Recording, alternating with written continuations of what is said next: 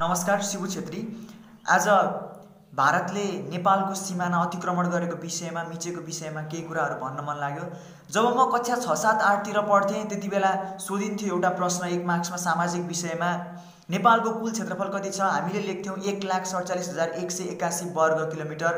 र त्यसपछि मैले समाचारहरू पढ्दै गर्दा अहिलेसम्म न्युजहरू सुन्दै गर्दा पढ्दै गर्दाखेरि मैले धेरै पटक सुने, धेरै पटक पढेँ। भारतले नेपालको विभिन्न ठाउँमा सीमा अतिक्रमण गर्यो, सीमा मिच्यो। केही महिना अगाडि मात्र मैले पढेको थिएँ भारतले वीरगन्जमा 50 बिघा जग्गा मिचेको छ। त्यस्तै यता चाइनाले पनि 9 बिघा जग्गा आफ्नो दाबी गरेको छ। त्यस्तै मैले अस्ति भर्खरै अनलाइन खबरमा असोज 8 गतेको अनलाइन खबरमा पढेको थिएँ, सुस्तावासीको पीडा न भूमि पायौँ न नागरिकता भन्ने विषयमा त्यहाँ लेखिएको छ।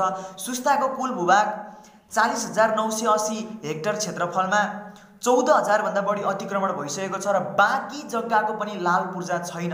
यसरी नेपाली भूमि भारतले अतिक्रमण गरिरहेको छ। त्यस्तै अस्ति भर्खरैको समाचार हो कि अगाडिको पर्सामा मात्र 55वटा 10 गजामा भएका सीमा स्तम्भहरू गायब भएका छन्। ठोरीमा मात्र 12वटा सीमा स्तम्भ गायब भएका छन्।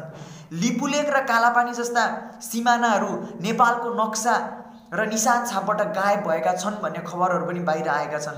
त्यति मात्र नभएर लिम्पियाधारा कहाँ छ नेपालको नक्सामा?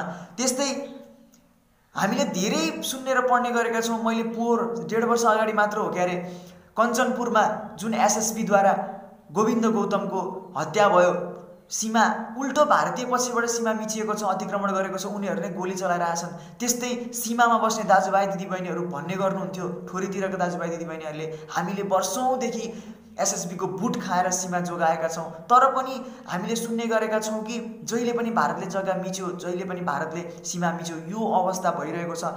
उल्टो मैले अन्नपूर्ण पोस्टमा केही अगाडि पढेको थिएँ, भारतीय मिडियाको दाबी 7100 हेक्टर जग्गा नेपालको कब्जामा रे। ल भयो त, अब भारतले सीमा अतिक्रमण गरिरहेछ, भारतले सीमा अतिक्रमण गरेछ, उसैले उल्टो खुल्याम भनिरहेछ कि 7100 हेक्टर जग्गा चाहिँ नेपालले कब्जा गरेको छ भनेर। यस्तो अवस्था छ अहिले नेपालमा जुन एकदमै रुन मन लाग्दो, एकदमै मुटु चिरेर आउने नेपाल आमाको भूमिलाई भारतले रजाई गरिरहेको छ। हामी यो विभिन्न न्युज मार्फत देख्न सक्छौँ। यस्तै भइरहँदाखेरि मलाई अचम्म लाग्थ्यो एउटा कुरा, यसरी सीमा मिचिँदै गर्दा के मेरो देशको क्षेत्रफल घटेन होला? भारतले के मेरो देशको केही भूभागहरू खाएन होला? यस्तै कुराहरू खुल्दुली भइराख्दाखेरि असोज 14 गते अन्नपूर्ण पोस्टमा छापिएको थियो नेपालको कुल क्षेत्रफल 1,47,181 वर्ग किलोमिटर मध्ये सङ्घीय मामिला तथा स्थानीय विकास मन्त्रालयको तथ्याङ्क अनुसार 1,37,162.035 वर्ग किलोमिटर मात्र रहेको छ।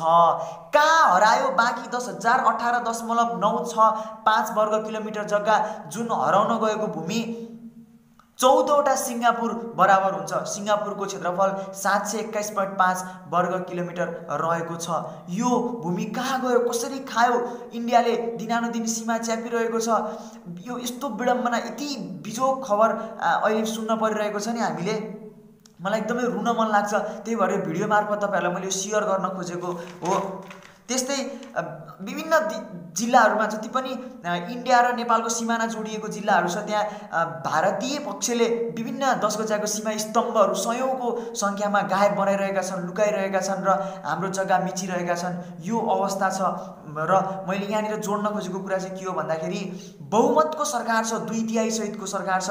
उहाँलाई म सम्माननीय प्रधानमन्त्री केपी शर्मा ओलीजीलाई अनुरोध गर्न चाहन्छु, जसरी नाकाबन्दीको बेला नेपाली स्वाभिमानलाई घुम्न दिनु भएन, त्यसरी नै एकचोटि फेरि भारतीय पक्षको विरुद्धमा जुन यो सीमा अतिक्रमण भएको विरुद्धमा बोलिदिनुहोस्। म तपाईँलाई विनम्र अनुरोध गर्न चाहन्छु, नेपाली भूमि मिचेर राजनीति गर्ने अधिकार तपाईँहरू कसैलाई पनि छैन। गृहमन्त्रीज्यूलाई म अनुरोध गर्न चाहन्छु, कुनै पनि हालतमा हामी हाम्रो भूमि गुमाउन चाहन्नौँ। नापी विभागका कर्मचारीहरूलाई म भन्न चाहन्छु, उहाँहरूलाई एकचोटि फेरि नेपालको नक्सा नापियोस्। पहिलाको स्तम्भ, पहिलाको जहाँ हो सीमा, त्यहाँबाट नापियोस्। 1,47,181 क्षेत्रफल रहेकोमा कति पनि घट्न नपाओस्, किनभने तपाईँहरू कसैलाई पनि यो अधिकार छैन कि नेपाल आमाको भूमि बेचेर राजनीति गर्ने अधिकार तपाईँहरू कसैलाई पनि छैन। म यो भन्न चाहन्छु र म तपाईँहरूलाई पनि अनुरोध गर्न चाहन्छु, यो भिडियो सेयर गरिदिनु होला, सम्पूर्ण नेपालीहरूमा, सम्पूर्ण यो राजनीति गर्नेहरूमा पुर्याइदिनु होला, ताकि नेपाली भूमि 1% भूमि पनि गुम्न नसकोस्। यदि हामी सङ्घर्ष गर्न पर्छ भने पनि हामी सडकमा गएर आन्दोलन गर्न तयार छौँ। यदि नेपाली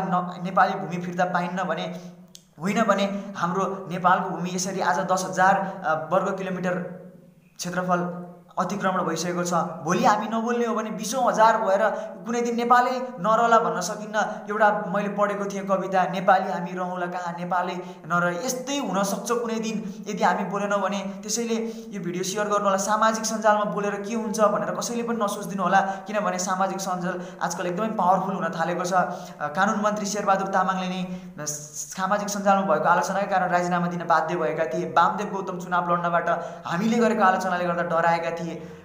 हामीले गरेको कारबाहीको मागले गर्दा नै यास्पे विष्ट कारबाहीमा पर्दैछन्। त्यसैले म सम्पूर्णलाई अनुरोध गर्न चाहन्छु, भिडियो सेयर गरिदिनु होला। नेपालको यत्रो भूमि बिजोग भइरहँदाखेरि, यत्रो भूमि अतिक्रमण भइरहँदाखेरि हामी चुप नबसौँ, यही अनुरोध गर्न चाहन्छु तपाईँहरू सबैमा। हस्त, धन्यवाद।